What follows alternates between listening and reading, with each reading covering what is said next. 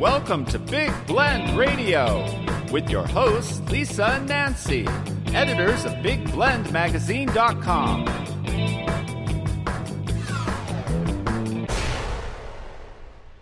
Degrazia-Gallery-in-the-Sun is a 10-acre historic landmark, and it's nestled in the foothills of the Santa Catalina Mountains in beautiful Tucson, Arizona. And it was actually opened up in 1965, and it is home to over 15,000 originals of Ted DeGrazia art pieces, including oil paintings, watercolors, ceramics, and sculptures. And there's also 6 permanent collections on display, and they have rotating exhibits every year, well, all throughout the year, I should say. And so you should go to degrazia.org. I'll get it straight.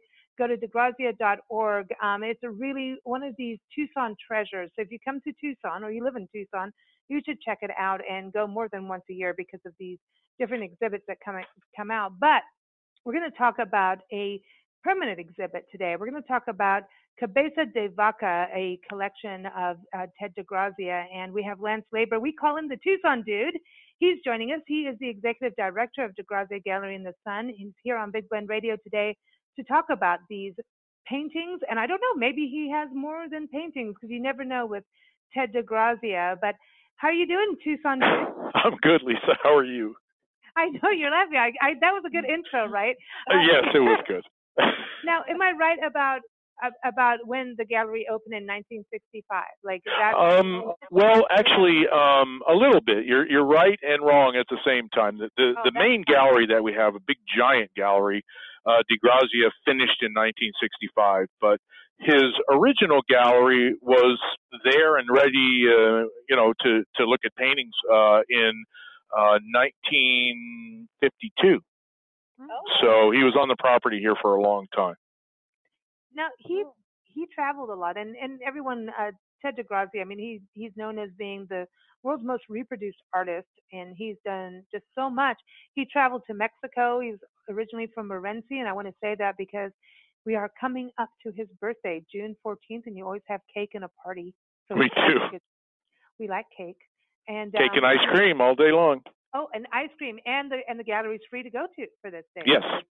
It's DeGrazia Day here in Tucson, so June 14th, everybody, because he was born on Flag Day, so that's awesome. That is right. I remember it every year. It's like it's Flag Day, it's DeGrazia's birthday. That's what, very good.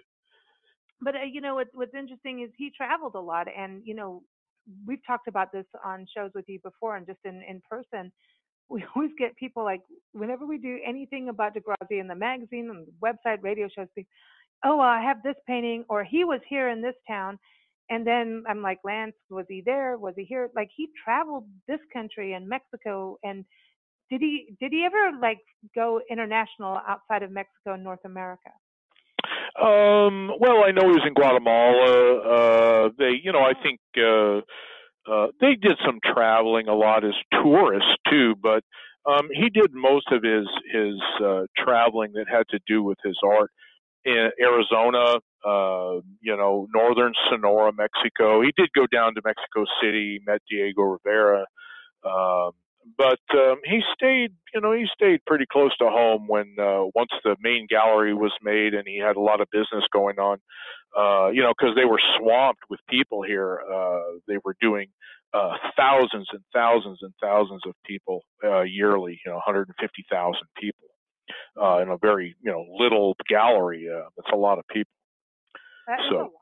That is a lot. And so, he built this gallery with his friends, the local Native Americans. And his Yaqui Indian friends. The Yaquis. Okay, so it's specifically them. I didn't know if the Tohono O'odhams. He had Tohono O'odham friends, and I'm sure they helped him too. Everybody helped him. He just never knew who was going to show up the next morning. Whoever got drunk the night before didn't show up the next day, so he never knew who his crew was going to be. Well, don't look at me, man. Don't look at me. I can feel your eyes across this phone. But no, I'm kidding. But there's 6 permanent collections in the gallery, and this is something because he always paints in these series, and it's really interesting because when you have these rotating exhibits, there's always these collections. I know right now you have the chickens degrazia's chickens, and then you also have the desert dwellings, and also the encaustic paintings from the 1950s. So, and that has a collection of different things. But he gets into, does he just get like a bee? He got a bee in his bonnet. I'm going to do this, and he does a series, or does it go with him also being kind of a storyteller because he also wrote and not?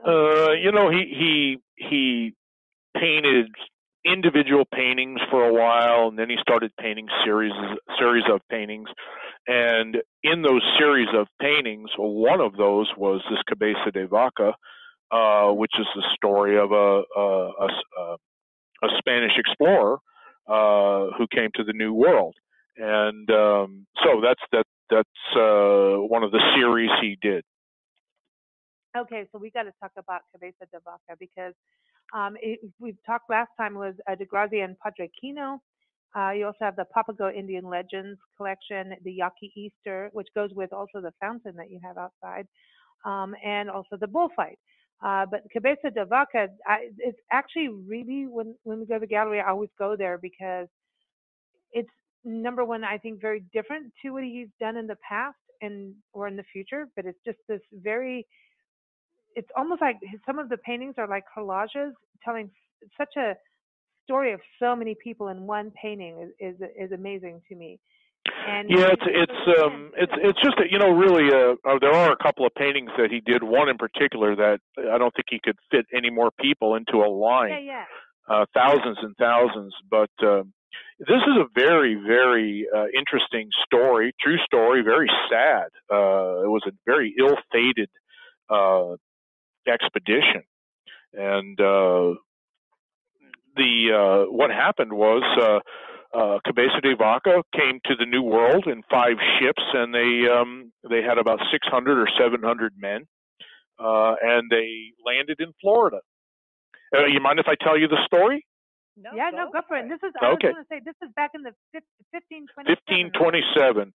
1527. This whole ordeal went from 1527 to 1536. Wow.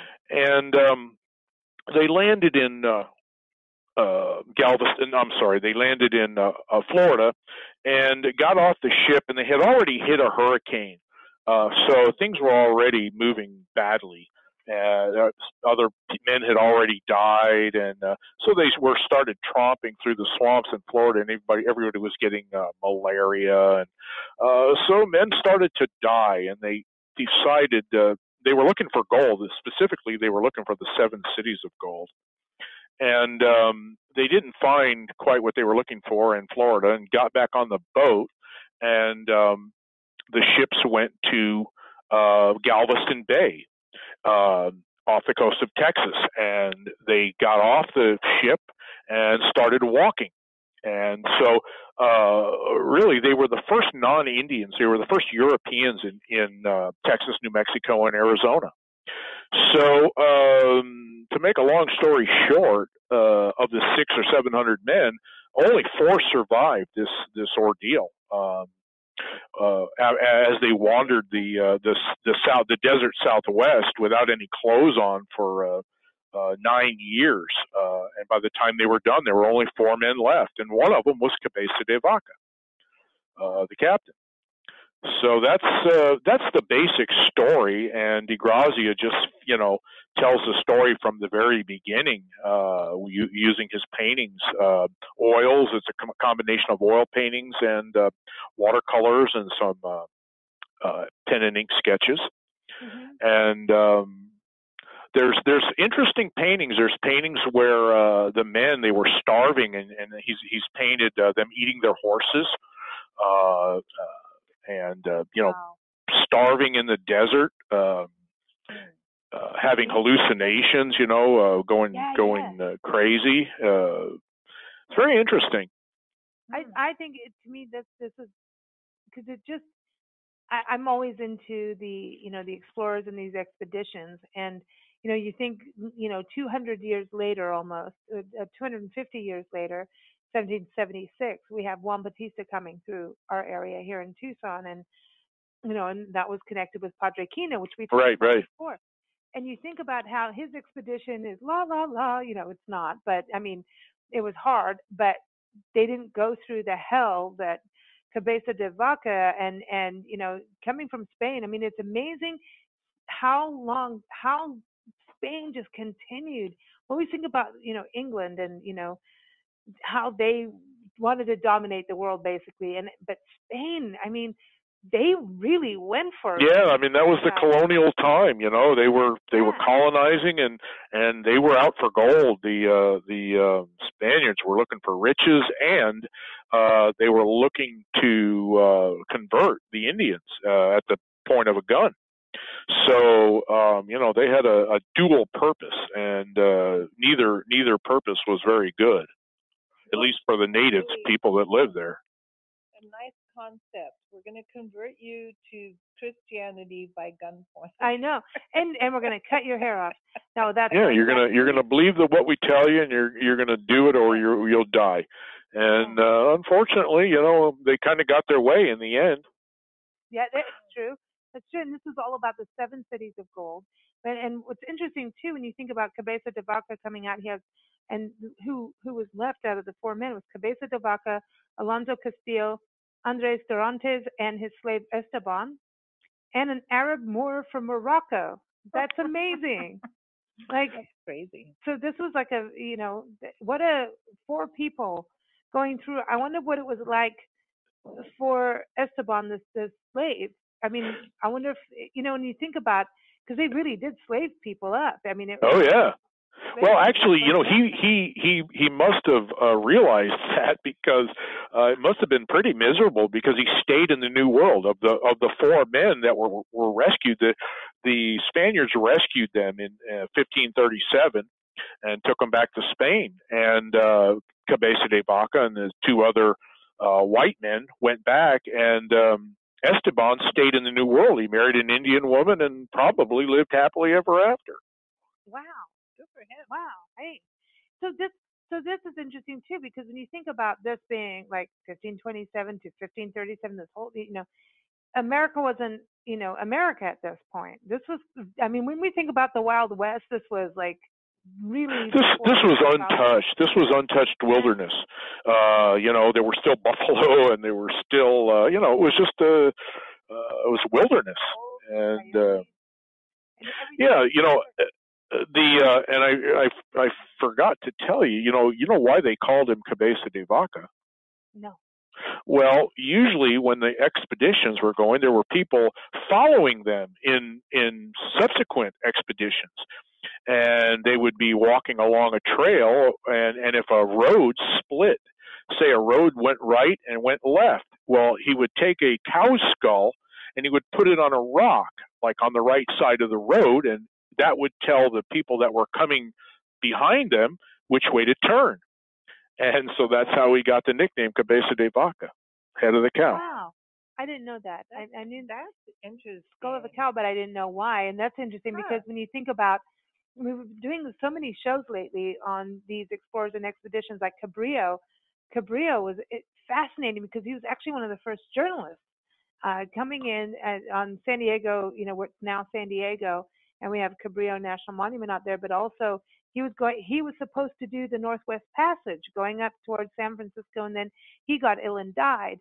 And when you think about, like, they were trying to chart the world, and he was pretty, I think it was just after Cabeza de Vaca, I have to look up the numbers, or the date line, but they were trying to chart and map. And we were talking about this on a show the other day with Glenn Burrows. He does, family history from Norfolk, England, and what we're finding is all these connections between England, obviously, and here, and it's fascinating. We were talking about Captain Vancouver and how they just sailed out, and they had no map, and they were going by the stars. And when you think about Cabeza de Vaca, that's the same thing.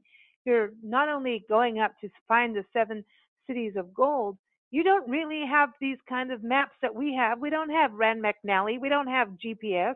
They went out and they're going by the stars, and then you're getting delirious. All those, it's crazy what they set out to do. I think it's amazing. Yeah, well, it's amazing what the pull of gold will do. People will do pretty crazy things to get a lot of gold, and That's what they did. It's interesting how humans prescribe a value to something inanimate like gold. Right. You can't eat it, and diamonds and all that. I mean, it's just a rock. And this is seriously. all so it's interesting how it gains this huge value that people will go out on a ship, not having directions, gaze at the stars and go, turn left at the humpback whale. Oh yeah. Well, people will die for gold, and make no qualms about it. Yeah, isn't that weird? And the same route, when you think about it, he came through in Texas and Galveston, that area, like you're talking about, when he came through there, going up through Texas and coming through Arizona and New Mexico. And then we had Coronado, who came in through, southern Arizona on a little more east of us, Sierra Vista area. He was after the 7 cities of gold. Then we had Juan Bautista later, kind of like they went in the succession to get up there. And what was the 7? Who told them, hey, the 7 cities of gold? I've got to go back in my history on it. Yeah, I think a lot of this was legend. And, they believe this, the Lost Dutchman gold mine, all these legends about gold, and people don't, they don't give them up. And back in 1527, I think, maybe, I don't know, maybe they thought they'd find it. It was all about Santa Fe, New Mexico, which is interesting how that's an art community. So did degrazia ever really hang out in New Mexico? You think about his Southwest art, like I think he's a storyteller of the history of the Southwest. A little bit, yeah. Degrazia did go to New Mexico a little bit. It's interesting, he didn't really do a lot of, or any paintings I know of the Pueblo Indians per se. I really haven't looked that closely, but I don't think he did, which is surprising. All of the places in New Mexico, and I know he would travel to New Mexico just to paint a wagon. To get an authentic wagon, he would drive all the way to,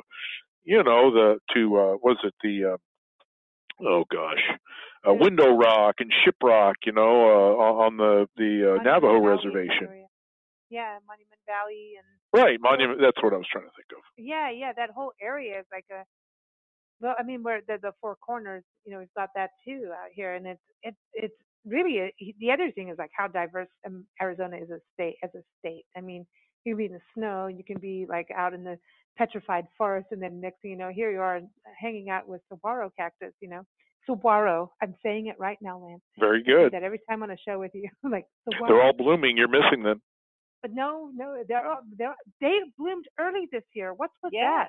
Do you think it's because it's weird this year? They seem to be early and bigger and more. I don't know. Just hoping for some rain. That's all. I'm ready for monsoons. I want a big monsoon. I agree. I think nature does this thing. You bloom early when you're in need because the flowers drop the seed so that you can keep your species going. So when you have like a drought, flowers bloom early and for shorter time. Mm-hmm. Yep. The cactus seed grows by humidity, and so I know that the saguaros are timed to the monsoon because they flower, they fruit. The fruit falls off, the birds eat it, they drop it, and then it rains, and they don't sprout from rain, but they sprout from the humidity.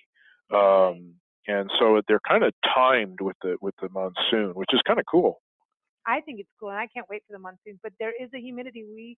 We walk in the morning, probably like 4:45 right now, but it's changing every day as we get towards summer. And you can see how fast the seasons are changing. The more we've been living here, the more we're watching it. And you can feel in the morning, you still have that little bit of a chill factor. I mean, light chill. But you can, it's almost like it's that time between, that dusk, dawn, not dusk, but dawn time where it's like we're trying to hang on to the humidity and the sun's saying, no, I'm going to come and get you. Yeah. It's crazy. It's 5 o'clock in the morning, it's only 97 degrees already. I know, right? We're getting there, right? It's like this crazy thing that's happening, but I do want to touch on this because one of the things on the property at degrazia-gallery-in-the-sun, and I want people to know this is a 10-acre property where it is a National Historic Landmark, as it should be. And not only you've got the gallery, which is this incredible adobe building and very unique. And if you're into architecture, this is a place to go. You have natural surroundings. You see the mountains, which is beautiful. And you've got natural, you've got picnic benches and stuff. But in the summer, go early or later for that. But you've got like the typical Southwest, or I should say Tucson garden that's in like a native, right? But when you go into the gallery, you also have that courtyard, which is very Southwestern. I love how he did the courtyard around, how the gallery works around. And in the center of that courtyard, your cactus garden, I think, should be on a map of gardens. I really do believe that. It's so beautiful. Who started the garden? Was it him or was it Mary and his wife? That's a good question. I know that his grandson, a man named Scott Grieve, did a lot of the planting when degrazia first finished the buildings out here. He let Scott plant. So it was mostly his grandson that started it, and he did it. He was like a botanist. As a kid, he just loved plants and he knew what he was doing, and he planted all kinds of cactus and trees and whatever. It's beautiful in there. I love it in there. That's such a special place in the gallery. So you got to go for plants, art, architecture, history, and you are getting the history of the Southwest when you look at these permanent collections. To me, you go back over and over again, and each time I go in the gallery, I'm like, I didn't see this part of the painting.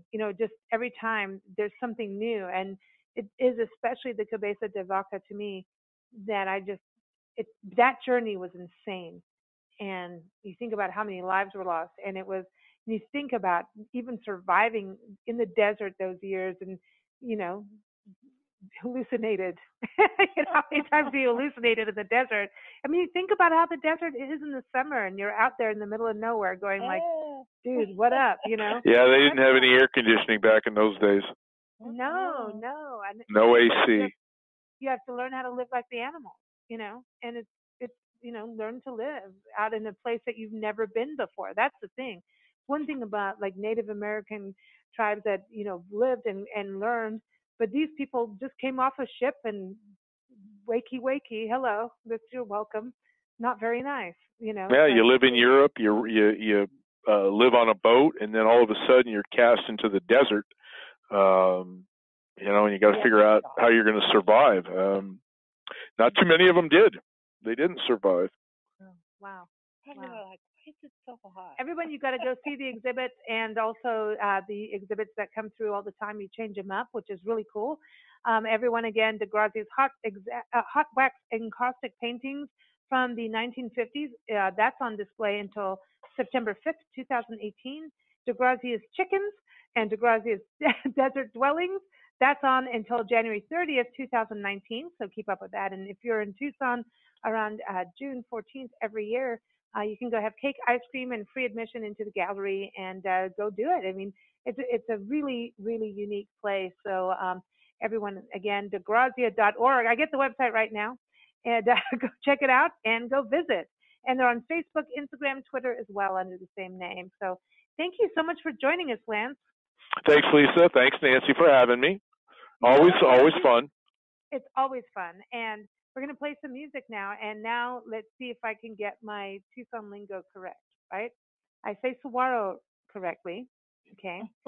Now let's see. Te quiero mucho. Did I get that right? No? It's a song from Please Remember Me, the album from Degrazia. So is it Te quiero mucho? Did I get it right? Close enough. Okay, he's like, I'm not touching it. Okay, that just tells me. Don't mess with me now about my No way.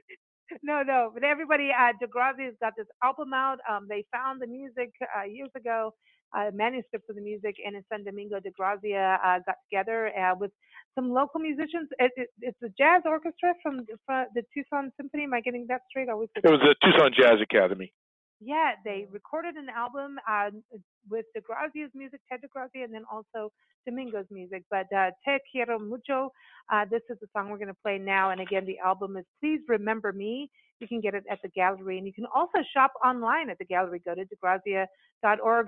Thanks, everyone, for listening to our show. As always, here on Big Blend Radio, we air live Monday through Thursday at 4 p.m. Pacific Time, 7 p.m. Eastern Time, and Fridays and Sundays at 11 a.m. Pacific Time, 2 p.m. Eastern Time. Just go to bigblendradio.com for the schedule. You can listen as shows air or anytime on demand. All the links are there.